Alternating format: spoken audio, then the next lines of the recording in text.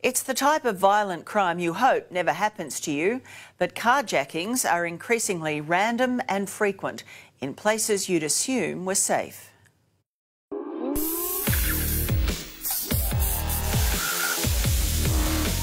Help me, I've been kidnapped, my car's been kidnapped. I was just screaming, I was just hysterical.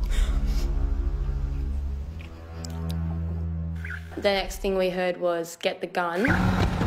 Don't take this personal, but you getting jacked. It looks like Grand Theft Auto.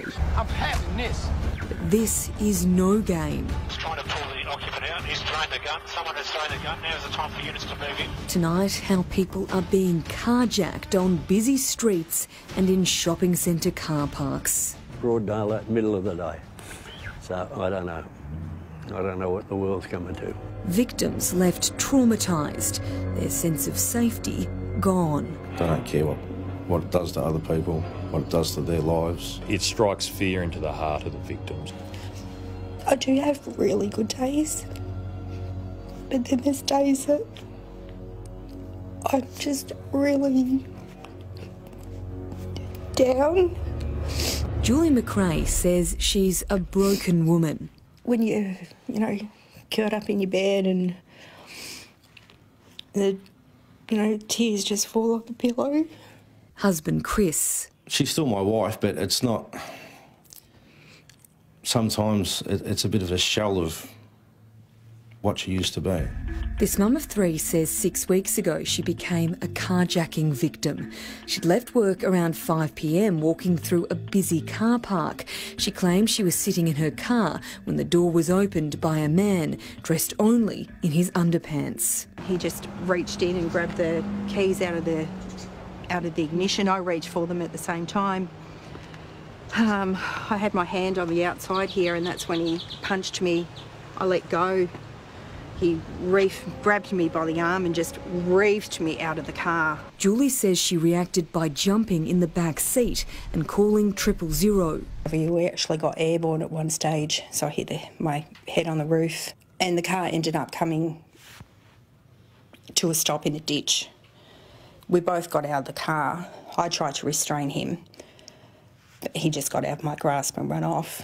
A lot of the time I don't sleep. Taylor Hall was left bloodied with 4 missing teeth after being dragged 50 metres along the road when 2 thugs stole her car. I could have been brain damaged, I could have been dead.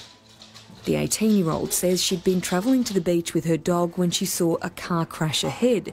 Little did she know it was 2 criminals who'd just led police on a high-speed chase through the suburbs. The offenders forced Taylor from her car and accelerated as she reached into the vehicle to save her dog. Damien Grimsley was jailed for 3 years and 10 months. Eddie Wells, 6 years and 4 months. It just didn't really mean that much to them, but to me it's something like changes my whole life. This frightening account was captured in Melbourne's suburbs. The man tries to stop the driver and appears to be stashing what looks like a weapon. This is something that we haven't seen a lot of previously. Police Commander Tim Hansen works in Melbourne's northwest, which has one of the highest number of carjackings in the state. A little under half of the cars are taken for no other reason than joyriding. I've definitely stolen. So we find them dumped out in the suburbs. Another big component of this theft is an actual organised crime overlay. So the cars, especially high-end cars, are stolen on order and then used for other offences. On the run from police and stopping for nothing, these alleged carjackers collide with a car driven by a young mum. The fugitives allegedly stole a ute using a replica rifle to scare this tradie into handing over his keys. 5 years ago, you would feel pretty safe in your own car, but times have changed.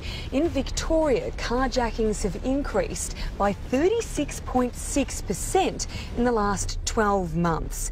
And police tell us their counterparts around the country are starting to see the same. CCTV shows 84-year-old Brian Ritchie pulling up in a shopping centre car park. Drug addict Jason Mamalotti walks towards his car. He then pulls open the door and pulls out Brian. I remember my head was about 15 centimetres from the back wheel of the vehicle, which was still idling.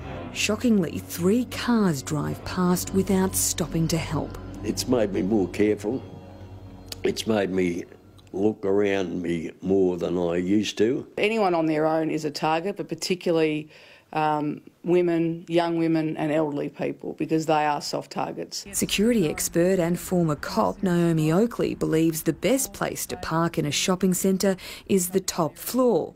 Having a better view means, again, you're aware of your surroundings. And if your car's hit from behind, either go to the police station or you would pull over somewhere where it's populated. And if you're worried about not stopping at the accident, you could then, when you have the next opportunity, ring the police and let them know what's happened and why you didn't stop. We arrest people in about 2/3 of the cases. There's a very good chance that we're going to catch the offender who steals your car. Everyone has said to me, why did you get in the back of the car? I don't know. I can't tell you why. It was just my reaction. I was just standing my ground. And what gives him the right to take something that's not his just because he stands there and is like demanding my car? Julie's alleged attacker has been charged and is appearing in court next month.